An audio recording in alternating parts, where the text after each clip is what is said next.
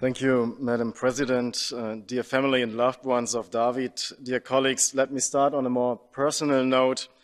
The ceremony today is very moving because we are not only commemorating our President of the European Parliament, David Maria Sassoli, we are also commemorating a colleague and a friend whose optimism, openness and will for cooperation will be deeply missed.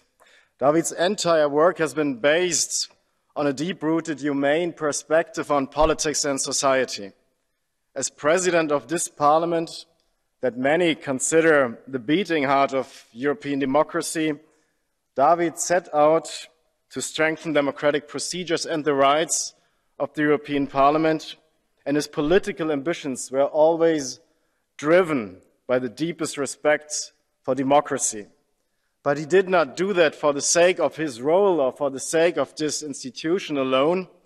He did it first and foremost for European citizens whose voice he wanted to be heard, whose aspirations and demands he wanted to see realized by and through this very parliament.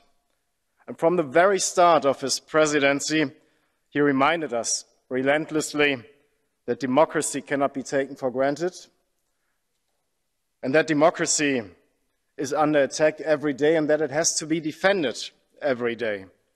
Already in his first speech as president, and we saw that earlier today, he expressed his conviction that European integration and European democracy have their roots also in the destruction and devastation of Europe caused by nationalism and fascism. European democracy and anti-fascism are two sides and were two sides for David of the same coin. This week, the European Parliament is about to elect its new leadership. Dear colleagues, the best way to commemorate David Sassoli is to follow his legacy and to ensure that all democratic voices are heard with the same respect in this institution now and in the future.